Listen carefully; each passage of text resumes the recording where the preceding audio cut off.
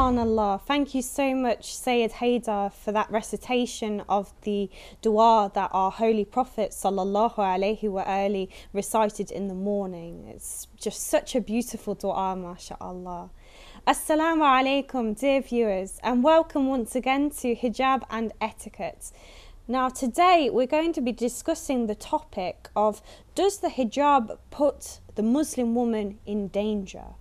Unfortunately, every other day we're hearing of sisters going out for their daily lives, going to work, going to school, going to university, and being attacked, having people throw insulting comments at them, and even having people try to tear the scarf from their head. And of course, because of this, it has created a feeling of fear and tension within our communities towards the hijab. Now, once again, I am joined by Sister Masuma Jafar. Assalamu alaikum. Wa alaikum salam wa rahmatullah. How are you doing today? Alhamdulillah, thank you. Alhamdulillah. Would you say that by us observing the hijab, do you think that we're not integrating within the British society or the Western society? I don't think it's the hijab that's not allowing us to integrate. I think it's the values. I think there are certain values within the Western society which I as a Muslim choose not to take on. So, you know, and that is because there are certain things that I don't agree with, and that's my right. But I think integration is not about the clothes that I wear, but about my attitude and my behavior and the way that I talk to people. So I can integrate, and I choose to integrate at the level that I want to integrate. So for example, I can sit there and talk to my work colleagues, but when they decide to go out for a meal, I can choose to join them as long as there's no alcohol there. Yeah.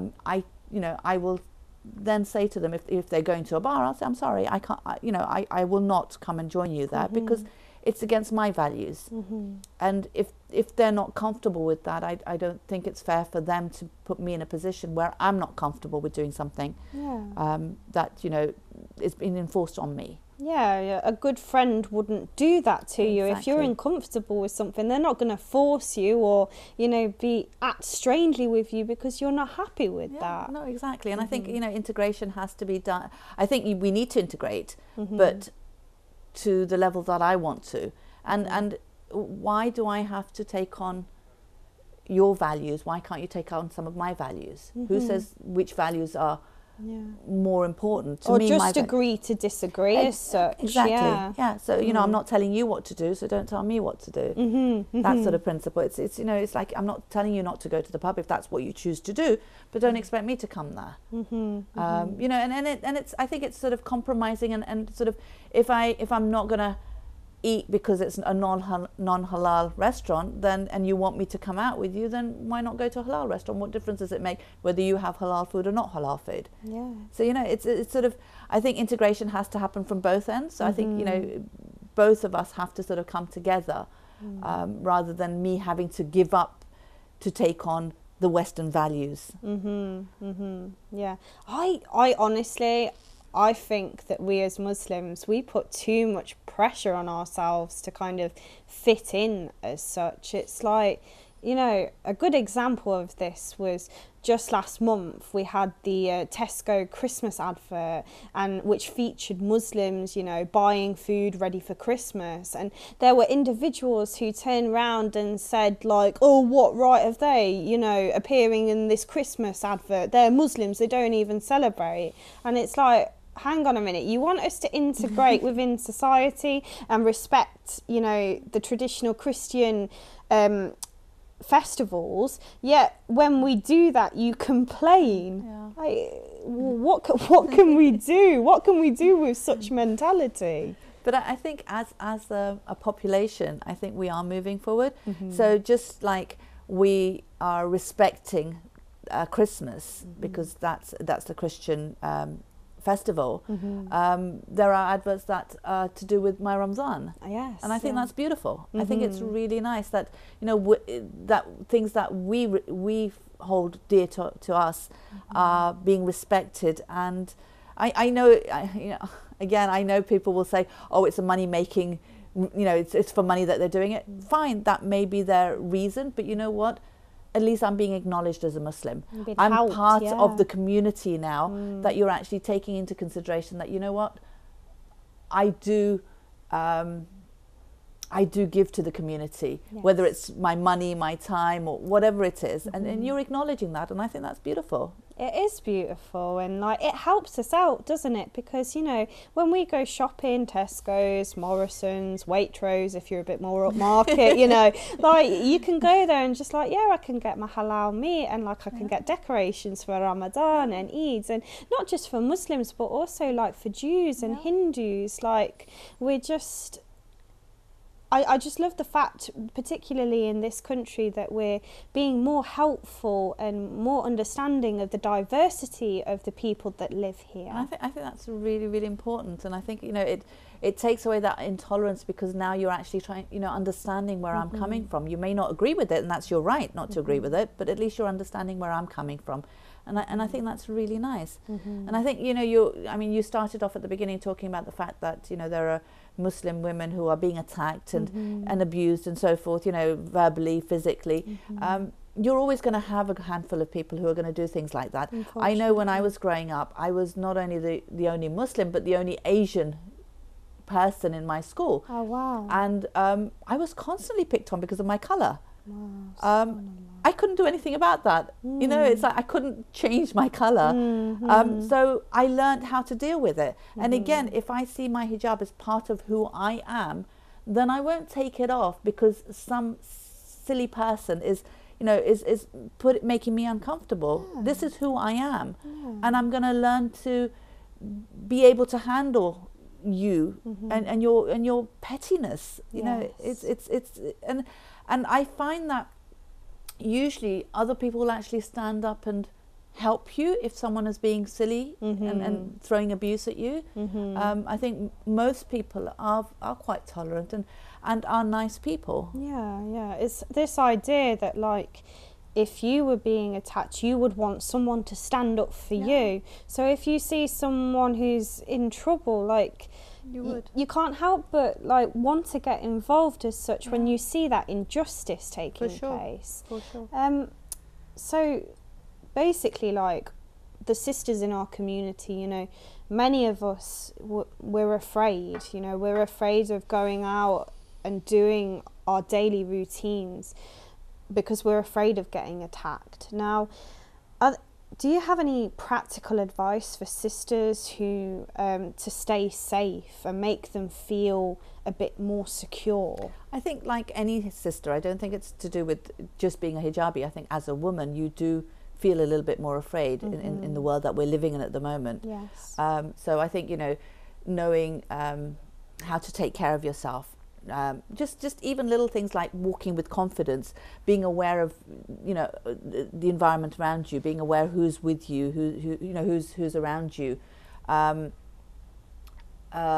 You know, self-defense. Yes. Again, you know, knowing self-defense is really, really important because it gives me confidence. Then I know how to react when something horrible happens to me.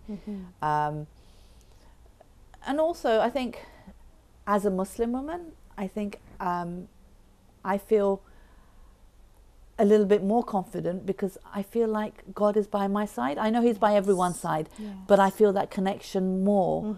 And I think realizing that gives me that confidence as well. And to ensure, you know, and we have such, again, powerful du'as, which we can recite. You know, verses of the Holy Quran, Ayatul Kursi, the four calls and things like that, which we can use, you know, taking out sadaqah, things like that, which again will help us, you know, help protect us. And, you know, so we have lots of things which we can do in order to ensure that, you know, we're protecting ourselves as much as possible. But to use this as a reason to take off our hijab doesn't make sense to me at all. No. Because what you're doing is you're allowing those handful of silly people to win. Yeah. You're allowing them to dictate to you how you should live your life. And where's that trust that Allah will help and take care of you? Yes. And at the end of the day, we have our graves. Those idiotic people, they're not going to be there in the graves with us when we're being questioned about our lives. So why do we give them that weight as such? Because at the end of the day, you know, we all have our own individual graves, and these idiotic people that, you know, are trying to bring us down, they're not going to be with us in the grave when we're being questioned about our lives. So why do we give them such weight and precedence in our lives? And it's just, I myself, I swear by Ayatul Kursi. I swear to God, like, I think that those few verses, I think they impact on my daily life so much. And as well, knowing that Allah subhanahu wa ta'ala is at your side. You know, when we commemorate the martyrdom of Imam Hussein alayhi salam, when we think about how brave he was in Karbala, when he was standing in front of that enemy army, you know, Ali al-Akbar was gone, Abbas was gone, Habib was gone, all his friends, his nephews, his companions, they were all gone, and he was all alone. And we ask ourselves, how did he have the courage to go out there and give up his life? It was because he knew Allah subhanahu wa ta'ala was beside him, and he knew that it didn't matter what would happen to us in this dunya. Allah subhanahu wa ta'ala, he sees everything, and he will act on everything. And no injustice will be spared on the day of judgment.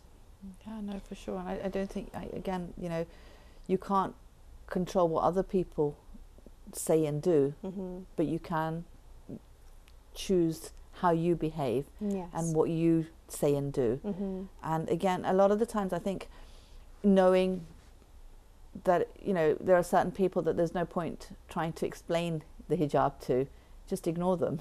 Just walk away from it. It doesn't make you a coward. It doesn't make you less of a person. It doesn't mean that you can't answer them. It's just you choose not to, because they're not going to listen. Yes. You know, they're coming at you from a perspective of they've made up their minds. They're not going to listen to what you're going to say. Best. Yeah. So what's the point?